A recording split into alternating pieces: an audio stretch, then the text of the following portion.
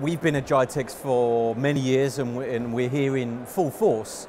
You know, it's been an interesting few years for all of us, actually, with the with the various different circumstances that we've had to put up with. But we're here in full force. We're in Hall 6. We've got quite a large stand there, where we're showcasing a lot of future technologies that are even a few years away from kind of where we are today, like quantum computing, the metaverse, some of the technologies that we're starting to see now. But really where we are is, it's been a challenging, obviously, few years.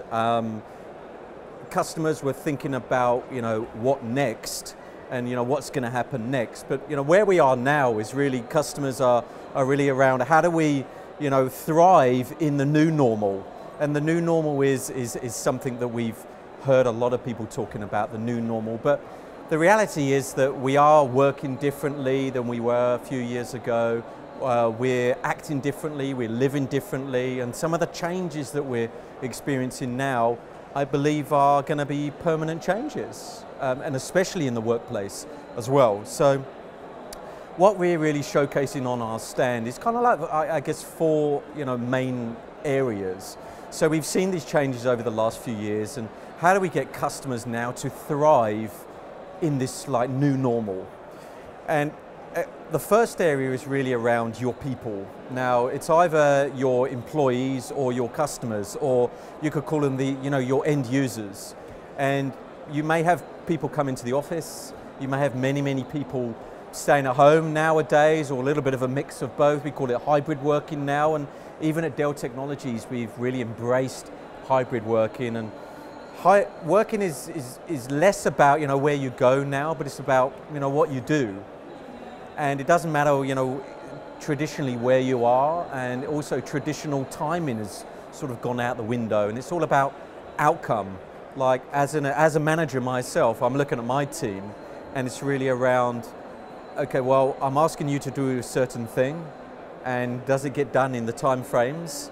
And whether you're doing that at home, in the office, late at night, early in the morning, that's fine.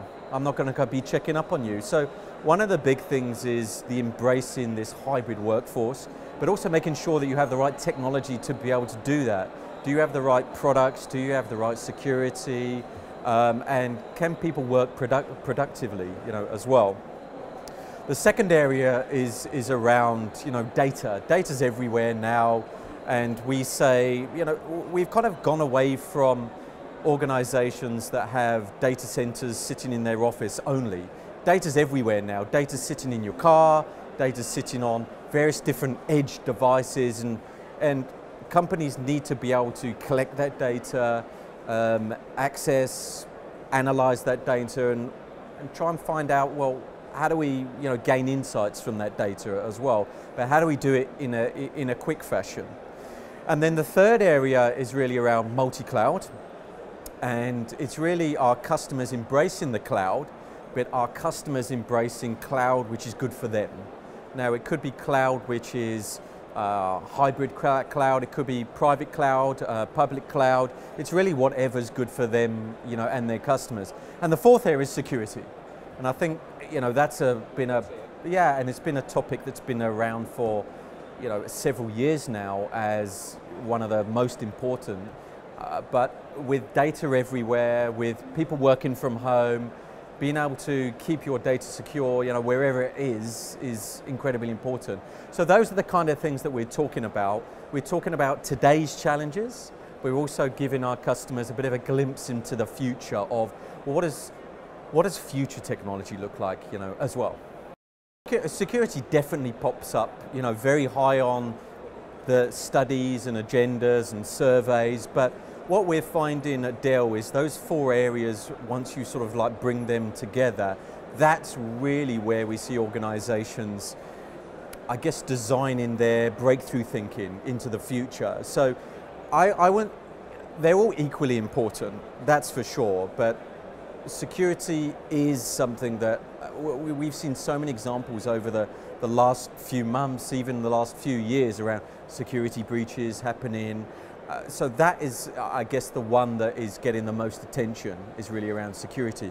But the four areas working in combination together, if you can work on those 4 areas, that's really where customers and ourselves as an organization as well is really starts around our breakthrough thinking and how do we serve our customers better, how do we serve our employees better as well. I think from a Dell Technologies point of view, organizations that are building these metaverse universes, I suppose, they're going to need technology. So we're there to sort of create the infrastructure that makes a lot of this possible in the future as well. We've got a demo actually on our stand with a local partner demonstrating some sort of metaverse technologies on how people are embracing this sort of today. Some of the areas today are around, how do you do training for people? Is it physical training or can you do it in a virtual metaverse type environment as well? But like I said, these environments, these virtual metaverse environments are going to need the underlying technology, and that's where we have a role to play at Dell Technologies. So yeah, marketing's been a very interesting industry to be in for the last many years. I've been in the industry over 20 years.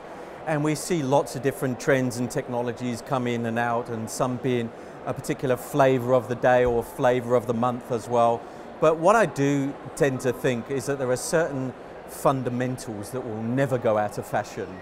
Knowing your customer, demographics, if you even go back to say the traditional 4 Ps of marketing as well, those have been around for many, many years. They're never going to go out of, of fashion.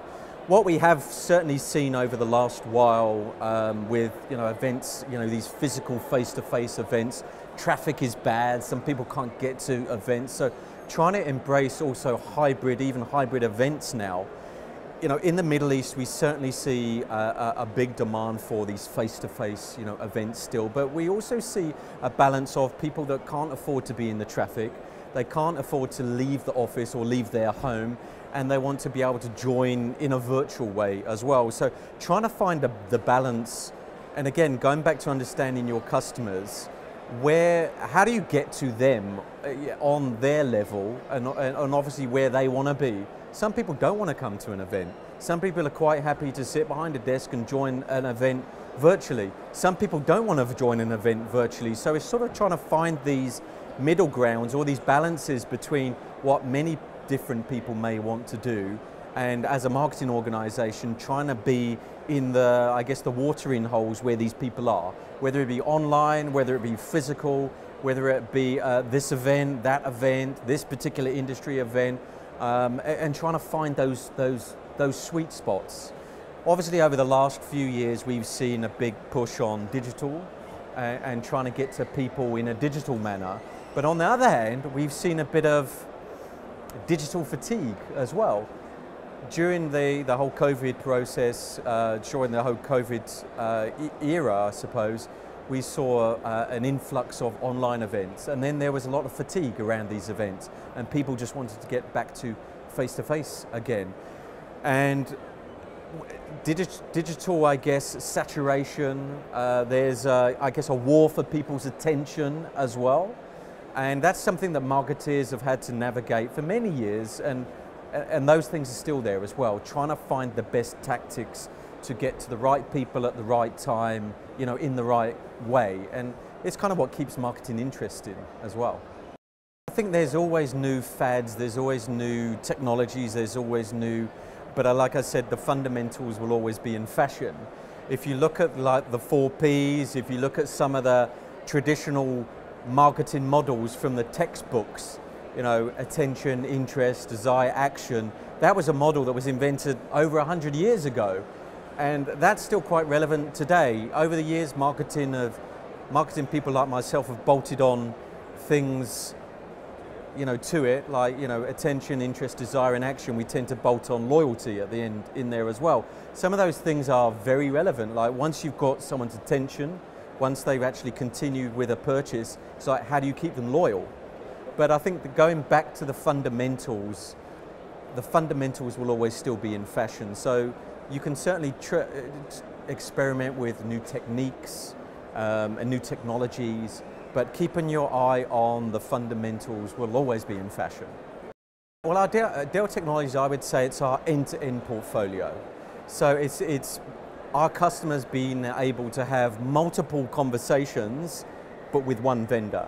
So whether it's on like those 4 subjects we talked about, whether it's a multi-cloud, whether it's about my workforce, whether it's about data and edge and new technologies or security, we're one single vendor that can have all of those conversations.